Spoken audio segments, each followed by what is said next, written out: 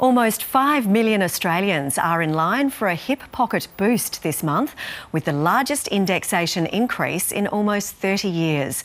The age and disability support pensions, along with the carer payment, will rise by almost $39 a fortnight for singles and $59 for couples. Those on parenting payments will also get a boost, but welfare advocates are worried the increases won't be enough. Edwina McDonald is the acting chief executive of the Australian Council of Social Service. He joins us now from Sydney. Edwina McDonald, good morning to you. So how are you treating these increases? Good morning. I think the first thing is this is a routine indexation increase, and we know it's just simply not enough. It's not going anywhere near to what is needed to bring people to where they can afford the basics. It's not even $2 a day. We know people need to be at least $70 a day in order to be able to afford food, medicine, a roof over their heads. So while every little bit counts when you're struggling to survive on income support payments, this is not the increase that we need to see. This is a routine indexation increase that's not even keeping up with the costs of inflation at the moment. OK, you're saying it's routine, but the government is pointing out that for a lot of the payments, it's the biggest indexation rise in 30 years. So that doesn't gel. Yeah. So what's going on there? What do you say to that line from the government this morning? Well, the reason why it's the biggest increase is because we've seen a really big increase in inflation. So what this increase is pegged to is CPI, and we've seen this really large CPI increase over the last period. But actually, it's not even keeping up with inflation for people on income support, and there's two reasons for that. The first reason is that the increase is pegged to the first half of the year, so the inflation that we saw in the first half of the year.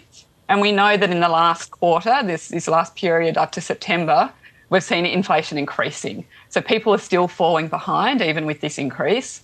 And the other factor is that the increase is pegged to CPI.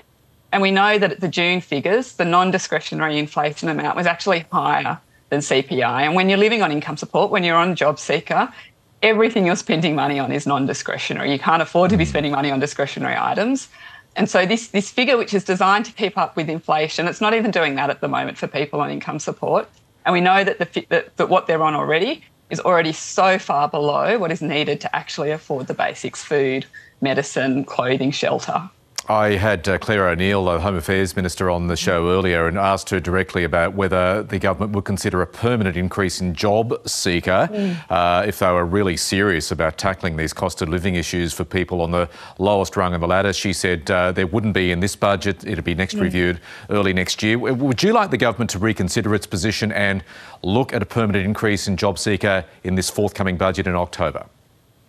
Yes, we know that people are just absolutely struggling. They're at crisis point at the moment, and we need to be able to bring people up to be able to live in dignity, to be able to afford the basics, and we need to do it urgently. This is an immediate crisis. As everybody feels the increasing costs of living and inflation, people who are trying to survive on for job seeker, it's $46, will now be $48 a day. The people on youth allowance and Austudy, they're not seeing an increase at the moment. They're still on $38 a day. There's no increase for them with this indexation. Their routine indexation increase happens in January.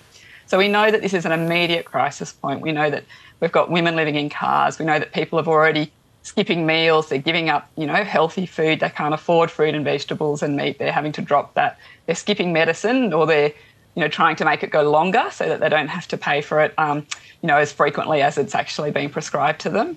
So these are the things that are already happening for people, and this is just a crisis people are facing now that needs action now.